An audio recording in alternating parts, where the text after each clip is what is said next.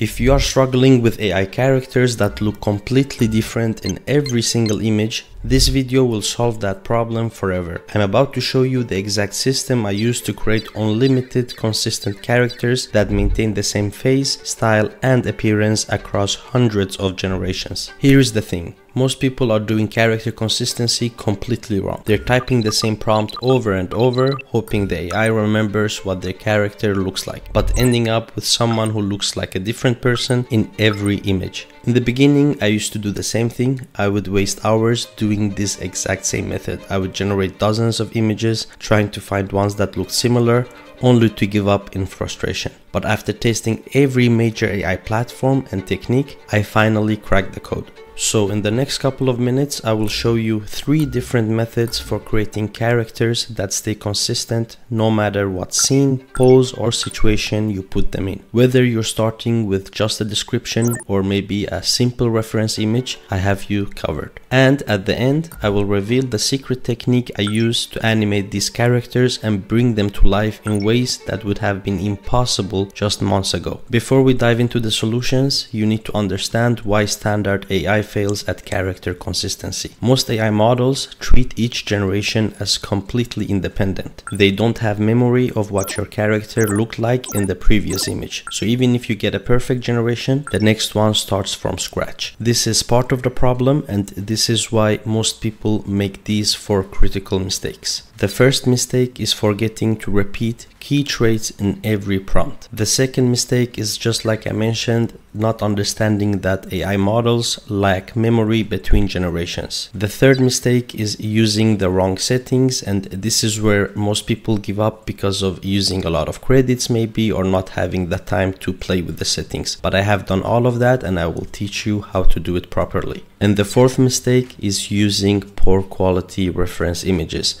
I cannot tell you how important this part is if you're trying to use an image as a reference for your characters or for your story. So here's the thing. Even if you avoid all these mistakes, you're still fighting against the fundamental limitations of how these AI models work. That's why I use OpenArt for all my character work. Unlike standard AI generators, OpenArt creates a persistent character model that maintains appearance across unlimited generations. You create it once and it stays consistent no matter what you do with it. No more tracking seeds, no more repeating descriptions, no more hoping the AI remembers. Let me show you the 3 methods I use, starting with the easiest one. The first method is perfect if you have a character in mind but no images yet. Here is exactly how to do it. Once you go to OpenArt's homepage, you can find the link in the description below. Click on consistent character, then choose start with description and write a detailed description of your character.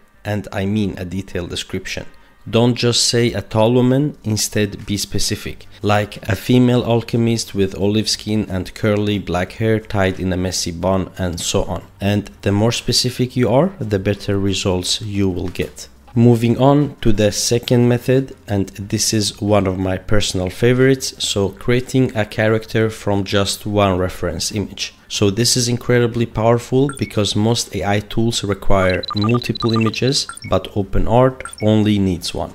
The process is simple. Select start with one image, upload your reference image, name your character, and then click on create.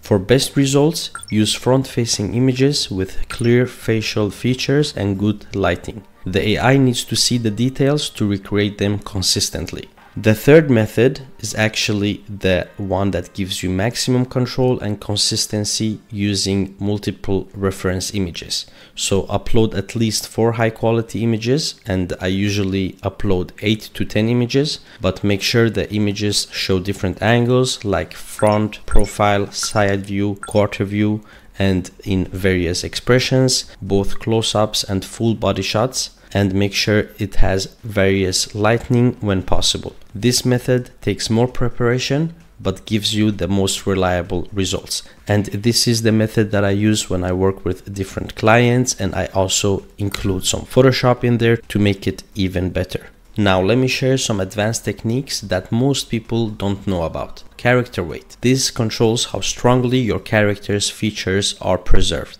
I typically set this to 0.8 or 0.9 for maximum consistency. Another feature is the preserve key features, so this can be a bit tricky. Turn this on if you want your character to always wear the same outfit. Turn it off if you want to change their clothes while keeping their face consistent. And one of the most underestimated features, this is where OpenArt really shines, it's the pose control. So you can use their 3D pose editor to position your character exactly how you want them. Let me show you how this works.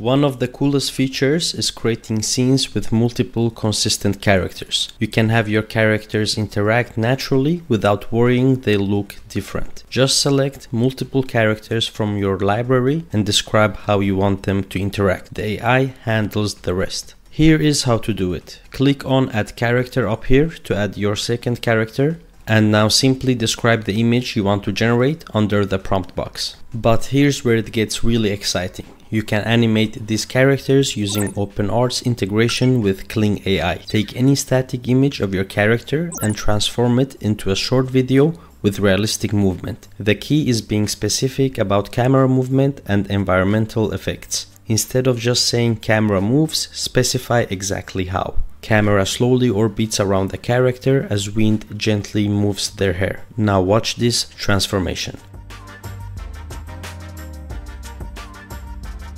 I have tested every AI platform out there and OpenArt consistently gives me the best results for consistent characters. The link is in the description below and make sure you check them out. And here's what you can do right now.